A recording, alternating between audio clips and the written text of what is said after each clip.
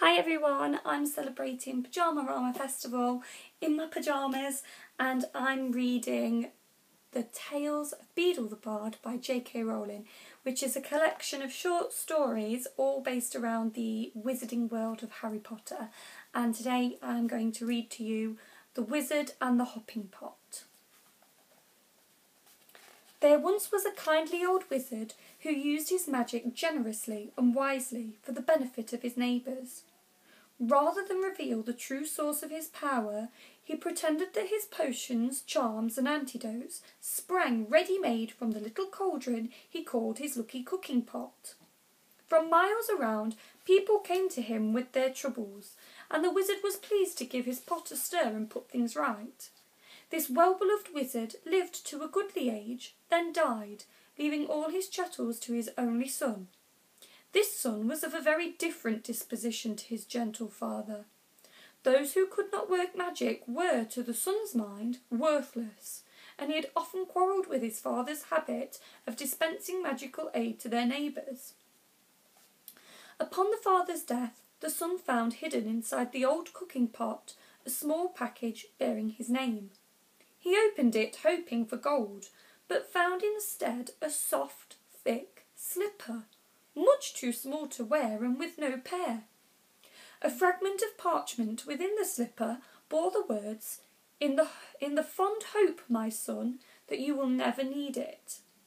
The son cursed the father's age-softened mind, then threw the slipper back into the cauldron, resolving to use it henceforth as a rubbish pail.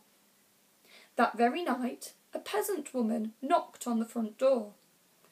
"My granddaughter is afflicted by a crop of warts, sir," she told him. "Your father used to mix a special poultice in that old cooking pot." "Begone!" cried the son. "What care I for your brat's warts?" And he slammed the door in the old woman's face.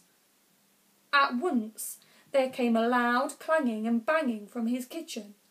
The wizard lit his wand and opened the door, and there, to his amazement, he saw his father's old cooking pot.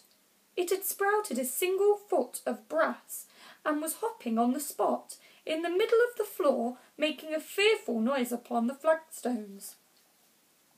The wizard approached it in wonder, but fell back hurriedly when he saw that the whole of the pot's surface was covered in warts. "Disgusting object!" he cried, and he tried firstly to vanish the pot, then to clean it by magic, and finally to force it out of the house. None of his spells worked, however, and he was unable to prevent the pot hopping after him out of the kitchen, and then following him up to bed, clanging and banging loudly on every wooden stair. The wizard could not sleep all night for the banging of the warty old pot by his bedside, and next morning the pot insisted upon hopping after him to the breakfast table. Clang, clang, clang went the brass-footed pot, and the wizard had not even started his porridge when there came another knock at the door. An old man stood on the doorstep. "'Tis my old donkey, sir," he explained. "Lost she is, or stolen, and without her I cannot take my wares to market, and my family will go hungry tonight." "And I am hungry now," roared the wizard, and he slammed the door upon the old man. Clang, clang, clang went the cooking pot's single brass foot upon the floor, but now its clamour was mixed with the brays of a donkey and human groans of hunger, echoing from the depth of the pot. "Be still, be silent!" shrieked the wizard, but not all his magical powers could quieten the warty pot, which hopped on his heels all day, braying and groaning and clanging, no matter where he went or what he did. That evening there came a third knock upon the door, and there on the threshold stood a young woman, sobbing as though her heart would break. "My baby is grievously ill," she said. "Won't you please help us? Your father bade me come if troubled," but the wizard slammed the door on her.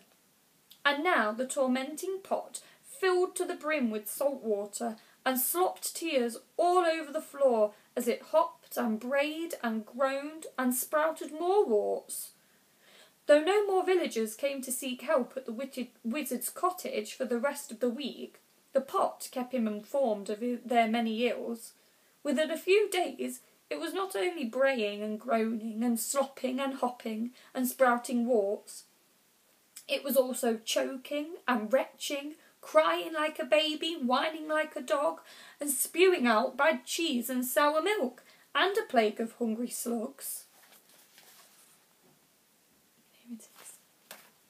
The wizard could not sleep or eat with the pot beside him, but the pot refused to leave, and he could not silence it or force it to be still. At last the wizard could bear it no more. "Bring me all your problems, all your troubles and your woes," he screamed, fleeing into the night, with the pot hopping behind him along the road into the village. "Come, let me cure you, mend you and comfort you. I will have my father's cooking pot and I shall make you well."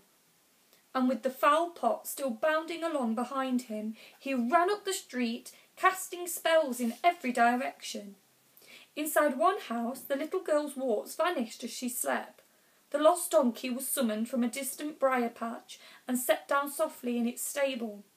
The sick baby was doused in dittany and woke well and rosy. At every house of sickness and sorrow, the wizard did his best, and gradually the cooking pot beside him stopped groaning and retching and became quiet, shiny and clean. "Well, Pot?" asked the trembling wizard as the sun began to rise. The pot burped out the single slipper he had thrown into it and permitted him to fit it onto the brass foot. Together they set off back to the wizard's house, the pot's footsteps muffled at last.